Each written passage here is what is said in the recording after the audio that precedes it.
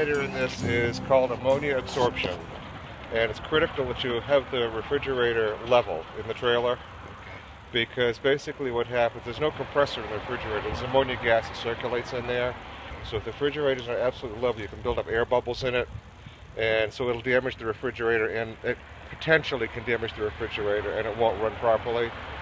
So it's kind of important to make sure the trailer is level. So try and remember to carry like a small carpenter's level with you. And they do have stick-on things. In transit, it's okay, because of course in transit it's going up and down and back and forth. But if you leave it setting for any long period of time, and it's okay even if you stop for half an hour, 45 minutes to have lunch or something, that's okay. But set up on the campsite, you really want to make sure it's level before you leave it setting for the weekend. So of course when you're backing up the trailer, before you even do anything as far as unhooking the trailer, put your level inside on the floor and make sure it's level side to side. Now if it's not, you're still hooked up, so you can put a board or something underneath one side or the other to level it. And inside, we have these things called Lynx levelers, which are made out of plastic. They look like giant Legos. I swear by those things, because that way they don't get soaking wet, the slugs don't crawl over or anything like that. So those are real handy. So once you level it side to side, then get yourself unhitched. And of course also, when you're backing in, make sure you're close enough so you can connect your electricity and your water. And we've got a water connection down here for city water connections. And here's the filler for if you're dry camping.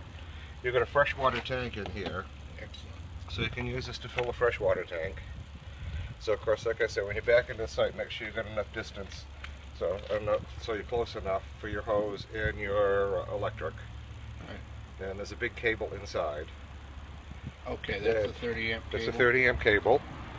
This one is that's for the fresh water. Alright, that requires some kind of other coupler, huh?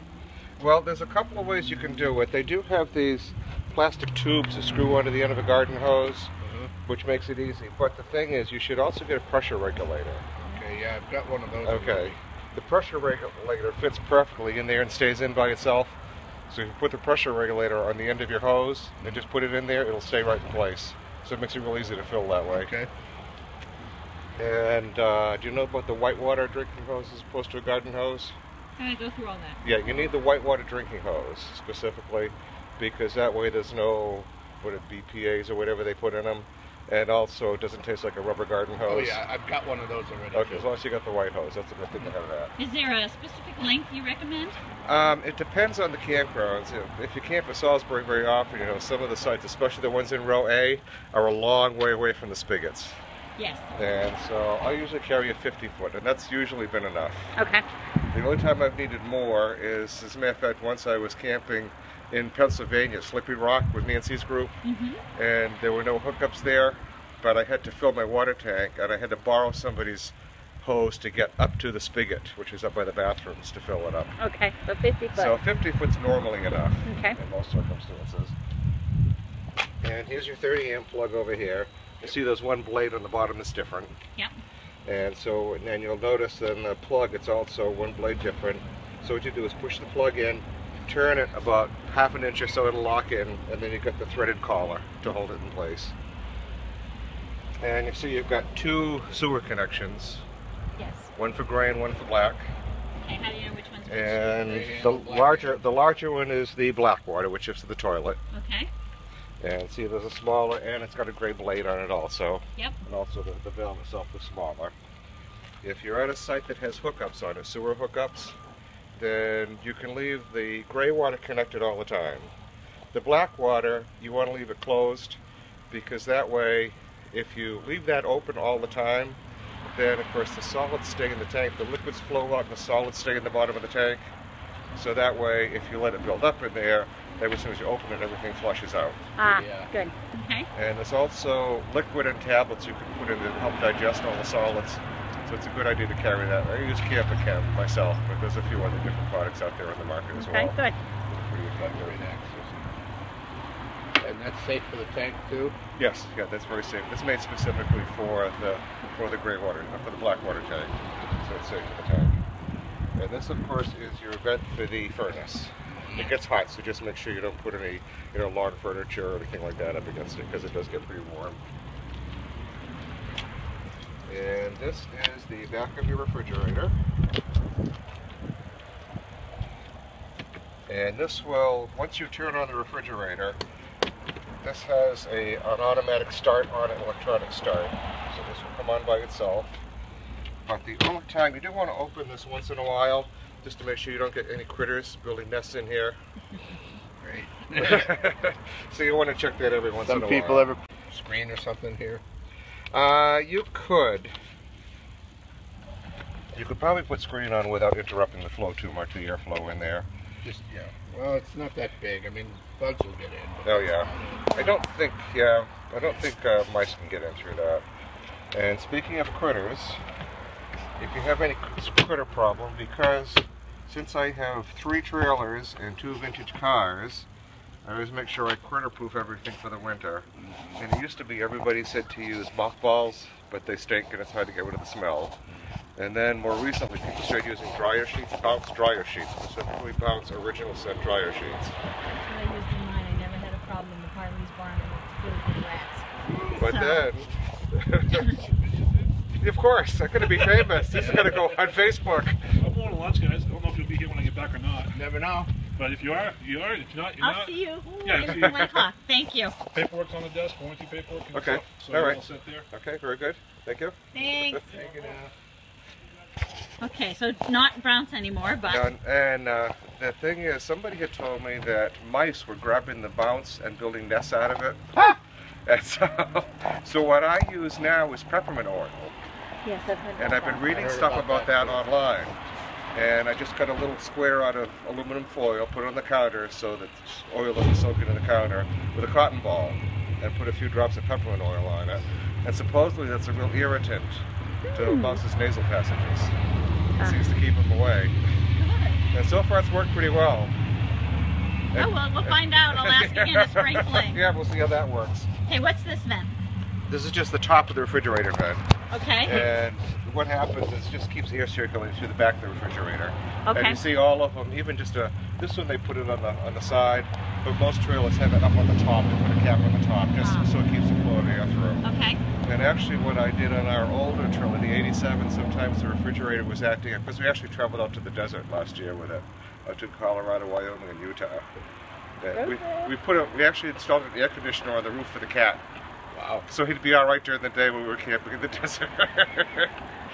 But we put, it wasn't cooling down quite as much as it should, so we actually put small computer fans in here and up in the roof vent to help more air circulate. That's good to know. If we ever, And of course you got 12 volt in anyway, and computer fans are 12 volts, so we just hooked them into the system. Unless you're camping in really extremely hot weather, though, you really don't need to think about okay, that. good.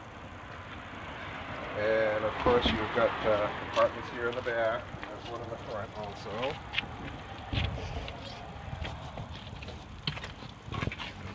That goes all the way through to the other side. Yep. Front doesn't, obviously. And this is your water heater. How you doing, Warren? And this has an electronic ignition for the water heater, which will fire up automatically. There's a switch inside as soon as you turn the water heater on. And if there isn't propane already in the lines, you'll hear it click a few times and then stop, and it won't fire. Because sometimes it takes a while to get the air purged out of the line. We just fired it up last night though, so you should be okay if you're for your first camping trip. And you can also run it on electric. There's a rocker switch up inside there if you want to run it on electric. Okay. And of course the advantage... Rocker switch, you gotta come out here and manually toggle Yes, yep, you do. it? Oh, wow. Okay. And of course there's advantages to both. The advantage with the electric is that you're not using your propane, but on the other hand it doesn't recover as quickly. So if you want to take a couple showers in a row or you're using a lot of water inside, Okay. it recovers faster with the propane than it does with the electric. Now, Can you run them simultaneously? Yes, you can. Yes, you can. and the water hold tank there, when it's empty, will this thing know not to bother heating it up? Or? No, you have to be aware of that. Okay. But you do have a panel inside that shows all the levels on it also, so you know exactly okay. what the status is on your So, water in your yeah, so tanks if you and your filled fresh up water. with regular, as opposed to a water hookup, then, yeah, that's where Right, it then you gets can critical to just keep keep an eye on that. Yeah, because you want to make sure you don't run the water heater at all when it's empty. When it's empty, oh yeah. And do you think you'd be winterizing it yourself, or are you going to have us do it? You never know. Okay. Might be. I think we've got a storage place lined up, so Okay. it's possible. Because if you do need to winterize it, then there's a panel right there that you can see. It's removable. Oh, this one right here? Yeah, that one right there. We see the screws. Yeah. They'll give you access to the back of the water heater. Because what you need to do when you winterize the trailer is to pump antifreeze in through the entire system. Oh, wow. But of course you don't want, because that way it goes through all the lines and the faucets. But naturally you don't want to be filling the water heater with 6 gallons of antifreeze and wasting it. So you want to bypass the So water you bypass it. There's valves on the back of the water heater. This is the drain plug for the water heater. And so what you do is drain the water out of that first. And then there's bypass valves. So you just turn the valves on the bypass and it'll cut the water heater out of the system completely. And they say that it's all right to leave, the manufacturers claim it's okay to leave a little bit of water at the bottom of the water heater. And well, for expansion, yeah, it's got nowhere to go. yeah, it's really got nowhere to go, so you really can't crack anything. But if you feel uncomfortable with it, what I've done with mine is once I get the antifreeze in the rest of the system, just open the valve and a little bit of little pink fluid flow into it. That way you've got antifreeze in the bottom of the tank too. Good nerd. Now, what if you're renting a storage space for inside? It's an inside heated storage space. Do you still have to go through and winterize? You're pretty safe in most areas. It depends on how conscientious the person is. And for a while I was renting a space from Rocky LaStella up here. He's in the old Ford garage up here by the bowling, where the old bowling alley and the marine place is. And he's really conscientious. He's in there every single morning. He's got alarms and everything in that place. But you never know to monitor everything. But of course you never know if you lose power inside the storage facility and somebody's not watching. So it depends on how comfortable you feel with the place where you have it stored. Okay. It's good to know. And with me, I rent a garage up in Winchendon because I didn't want to leave the trailers outside. And I have heat in the garage just so I can work on the trailers during the winter. Yeah. But of course they don't keep the heat running all the time. Oh, also back to stabilizing and leveling. Once you do the leveling side to side, you can unhook, then level front to back. And these are stabilizing jacks. Yep. And you don't want to use these for leveling the trailer. They're not strong enough for that. So once you get the trailer actually leveled, then of course the leveling front to back you do with the jack in the front of the trailer. So once you get everything level, you just crank down your stabilizing jacks. And there is a wrench. Do you recommend putting them on a board or anything underneath? It depends on the surface that you're on. Of course, like up at Salisbury, for example, you're on pavement anyway. Yes. So unless it's a really hot day and the pavement is soft, you're pretty safe. Okay. But if you're on soft ground, I usually carry a few squares of plywood with me, or those links levelers. If you get extra links levelers, you can use those too. Okay. So those are good for that as well. And you said is there a wrench for it, or? Yes. Yeah, there's a wrench. It's probably in one of these compartments. And this is obviously just here's your wrench. Yep. And here is your tire cover and a propane tank cover. And if you decide to go solar, this one is equipped already to hook a solar panel into it. And it basically goes over to the battery, right? I would say so. I haven't experienced it myself or known anybody who's used them yet, but I'm assuming it would. And electric outlets over here on the side. Oh, and also when you open the door, you've got clips to hold it up so you don't get hit in the head with the door. Yeah, I noticed clips on the other side for that too. Yep. Okay. Yep. And after you empty out the black water tank, you can hook a garden hose up to this and flush water through it, so it'll rinse out the black water tank also. Or if it's not real dirty, Get the mud out. you can and you can sometimes just flush the toilet a few times also to rinse it out. So depending on how serious you think it is and how much you need to do it. On the axles here, Yes. these caps just pop off for grease, right? Yes. Yep. For taking the wheel with the wheel bearings. And those, I'm not sure. These, I don't think these have bearing buddies. Bearing buddies are those automatic things. But I understand those don't work very well anyway. They're not very efficient. I have a motorcycle trailer that has those on them. Everybody's told me not to use them, not to depend on them. So you're better off just to repack them the old-fashioned way. Okay. The bearing buddies supposedly don't work all that well. Okay. And let's see the vent. Probably still is. Got a light outside? Yep, battery's still connected. Okay. And here is your, here's your 30 amp plug. Oh yeah. See what that looks like. So you Use got those that. from the Air Force. And for your slide, You talk and I'll come over here. there's a switch for your slide, which we're going to put out so we can have some room in here. And obviously that's running off the battery power right now.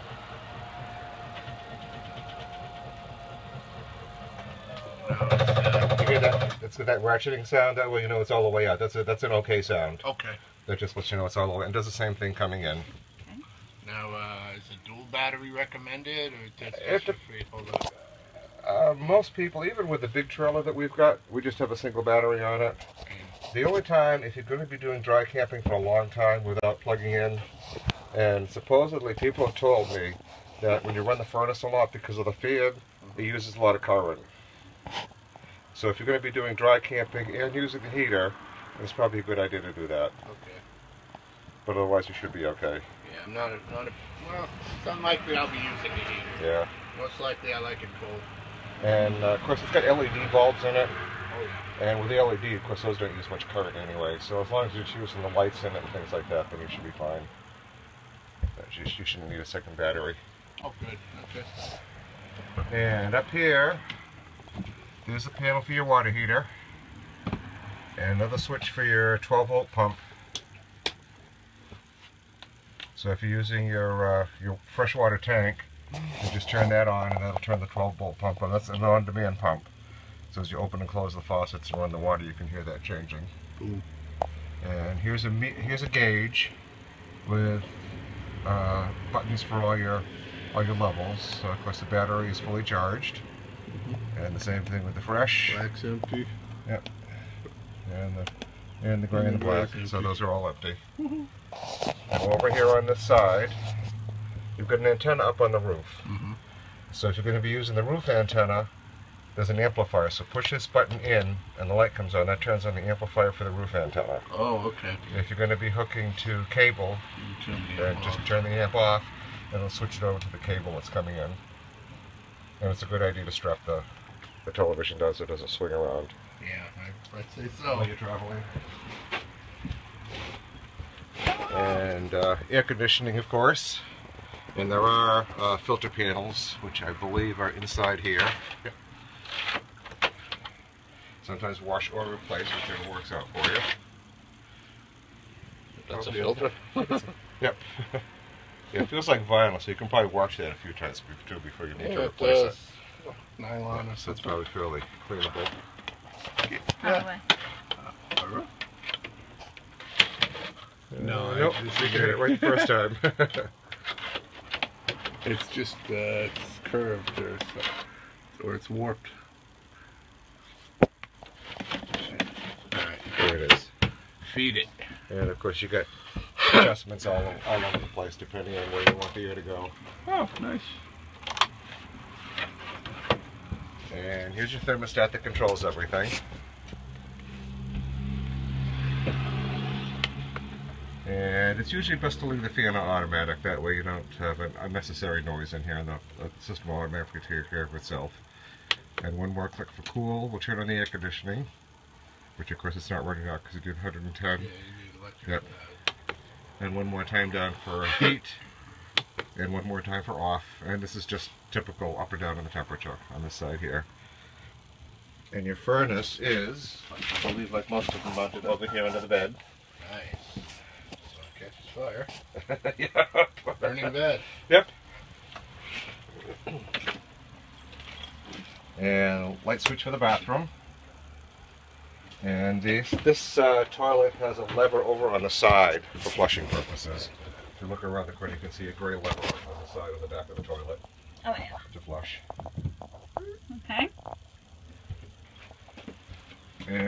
These fans are absolutely amazing. Some people replace them with. This has the. I'm not sure if this is a fantastic phone or the equivalent of, but it does the same job that a fantastic fan does. And you get 3 speeds, and it will shut off automatically if you put the vent down. Yeah, some people replace them with ones with remote control. Yes, yeah, they do have all kinds of. Some have rain sensors and everything else on them, and remote controls and all that. That's kind of crazy, but you know what? Never mind. So, with it down and sealed like that, we don't have to worry about putting a cover on it. No. That is already covered. Yeah, that's Okay. already covered. And what a lot of people will tell me they do, and see, they put a big gap over the door because those fans suck so much air. Instead of turning the air conditioning, people just open the windows and turn on the fan, and it sucks all the hot air out because they're so efficient. Yeah, they seem to work so well. And of course, you got your radio over here. Typical controls for the radio, and there is a DVD player built into that as well. And this one, I think, Has a remote somewhere. yes, there's a remote, if I remember right. Oh, you Yeah, right there in the drawer for the TV and for the radio. And extra AV cables. So you can move it or something. And Is there another AV panel somewhere here? That's what I'm just wondering if this one has one on the back. Some of these mount them on the back or not. No, I don't think this one does. But I think the arm is long enough so it'll swing around so you can watch it from the bed also if you need to. And it also has a USB Oh yeah, and auxiliary end. I don't if you use want to that. hook up your MP3 player or something like that to it. Bingo. Or Yeah. charge things. Or charge things. Yep. Okay. What's next? And there is a fold-down rack back here for clothes. Yep. Behind that panel, which is nice. There's no electronic igniter or pilot on the stove, so carry a stick lighter or something with you or matches. Well, that's easy enough Yep. to throw in the Oh drawer. yeah. And on We the have 2 in the car all the time. refrigerator, press and hold to turn the refrigerator on. Start over on the fridge. Oops, Sorry. okay, press and hold to turn the refrigerator on. And you can choose 110. And see, it knows there's no 110, so it flashes to let you know there's no 110 connection. And propane or a 12 volt also. And the 12 volt is kind of nice if you're traveling a long distance and you want to keep it going. Because, and people will, there's kind of a debate whether it's safe to travel with the propane on. Oh. But, of course, with me, taking long trips, like when we went out west, you kind of had to keep the refrigerator going. And mine doesn't have a 12 volt on it, so we had to use the propane. But if you do need the propane going on a long trip, obviously just make sure before you get gas at the gas station that you turn it off. Before you pull up to the gas pumps and then turn it back. Pull away from the gas pumps and turn it back on again. Yeah, boom. Yep. Well, when it's on 12 volt, you can. On 12 volt you should be fine. Okay. But this has a 12 volt system. We're Yeah. fine. And I've heard mixed reviews on the efficiency of the 12 volt, but you can experiment with it and see how well it works. And see if it cools it down as much as it should. And this is just a temperature control over here. Yeah, and that'll just crank all the way up and down. So which one's colder? This is coldest up where the longest lines there is colder. Okay. Okay, we have no power. It's Yep, safe. no power. And the propane is turned off at the moment. And of course the micro is typical. We didn't take the packaging out of there yet, but I think, since I see a rack, this is probably convection also. Yes, it is. Yep, they are. Yep. Yep, which is kind of nice. And under here, you have your fuse panel. And circuit breakers like at home for the 110. Now, And automotive type fuses there's a for the master 12 volt. cutoff for, say, the battery there. This one doesn't have a cutoff for the battery. Oh, okay. Some do and some don't. This one doesn't happen to have that. And so if you're not going to be using it, if you're going to keep it in storage for an extended period, disconnect the battery because you got sensors and things like that and LEDs, Ah, okay. so it'll run down the battery. Yes, well, we know somebody that just installed a switch out Cut there. off, yeah. Yeah, you can do that too. It works pretty well. And of course, while you're towing the vehicle, and while you're towing the trailer, the battery charges from your tow vehicle. And also it charges when you plugged into electric. Oh, good. All right. Yeah. I was wondering about that. And speaking of which, it takes a while. It takes a few hours for the refrigerator to cool down. And so if you want to get it set up down. Yeah, so for example, if you got the trailer parked in your yard, you decide you're going to go camping, and usually it's a good idea, so you're going to leave on a Friday afternoon, Friday morning, turn on the refrigerator, so that way when you get ready to go camping, you can start putting your food in. Yeah, prep it. Yep. So that way you get the refrigerator cooling. Gotcha. But by the same token, you also want to make sure the trailer's level. So every time when I get home from a camping trip, I level the trailer when I pull it into the yard. So that you're all set to go for the next camping trip. That way, when you're getting ready to go camping, you don't have to hook up your tow vehicle, level the trailer, and all that stuff. You've already got it level from when you came back from camping the last time. Okay. So, in other words, when you park at home. So yeah, when you park at home. Camping. Yep, exactly. Fair enough. So that way you're ready to go. And you got a ground fault interrupter reset right here. Okay, GFI. So that way, yep. So if you lose anything there. And there is your carbon monoxide sensor down there. Yeah, we hear a lot of complaints online about them beeping all the time. And people just getting pissed off and pulling the fuse for that. Any reasons for, is that because right now it's charged and so it's green, but when the battery, we take this home and it just sits and then the battery is going to drain and then it's going to start beeping because there's no juice in it? That's possible because I had the same thing happen with mine. But the thing is, when we disconnect the battery, I never hear those beeping. Because after I prep a trailer, if somebody's not picking it up right away, I disconnect the battery, and I never hear that happen. Good. So maybe we won't find that out. These new ones, the newer ones probably do that. But I had one in my own trailer that was a plug-in. It was actually a household plug-in type, and it was the same thing. As if it wasn't plugged in, then it would start beeping like crazy. Okay. But I think these new ones are probably designed so that doesn't happen, so you don't get false alarms. Okay, good. And there is a smoke detector here in the back. And there's one more sensor. I'm sorry, this is the carbon monoxide. It's propane down there. I had it wrong. The propane they put close to the floor. Carbon monoxide is up here. Okay. And you can test it just like you do a home test button right there, just like you do in your home smoke detector. Same here. Same thing on that one.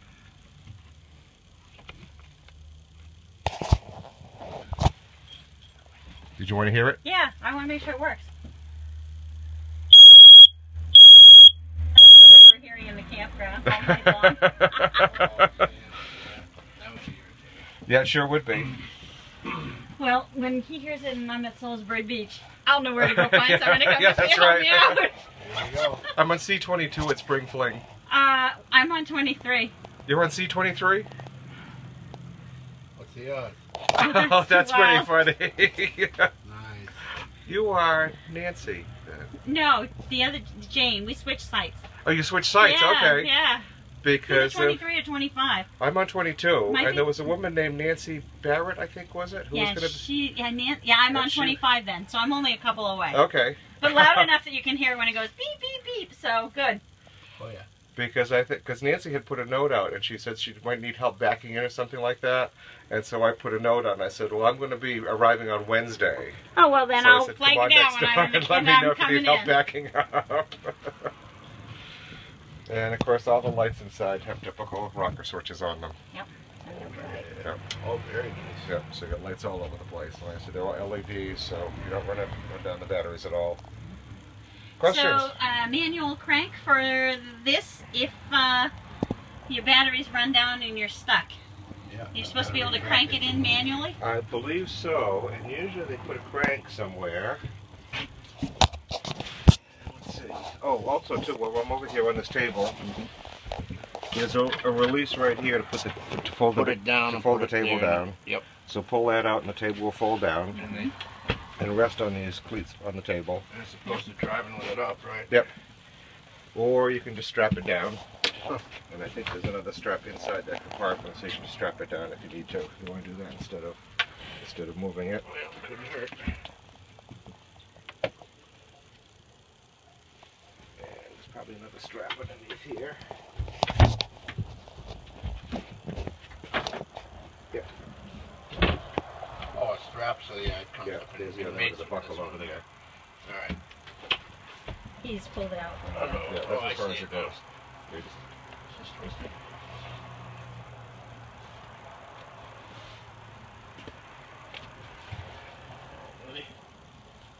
A little more. I'll go too much and then tighten. What the hay? Fair enough. This gets funnier all the time that we've been camping right in the same row. I know. So the manual crank. Let's see if we can find it and how it works. Let's see if it's in one of the other compartments someplace. Oh, not in there.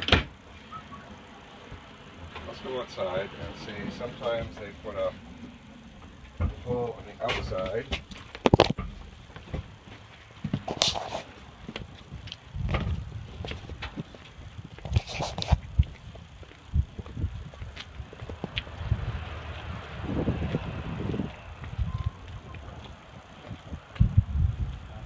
I don't see a hole on the outside.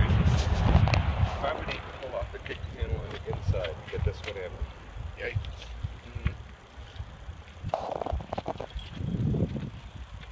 Camlocks on it, and So far, I've never heard of anybody having a problem with it, but surprisingly enough.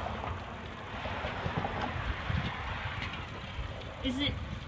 well, you never know. Sometimes batteries run down, True. and then you got to tow an emergency. It's probably through the cargo. Yeah, there's panels here you can take off, so I'm going to assume it's inside there. Okay. If you want That's your homework before I come back next week then. Yes, yeah, I'll find out. Okay. Yeah, I'll check with Dave when he gets back. Good. Because they all have different systems. All right, Bill, turn around. Since I got your name. Mess.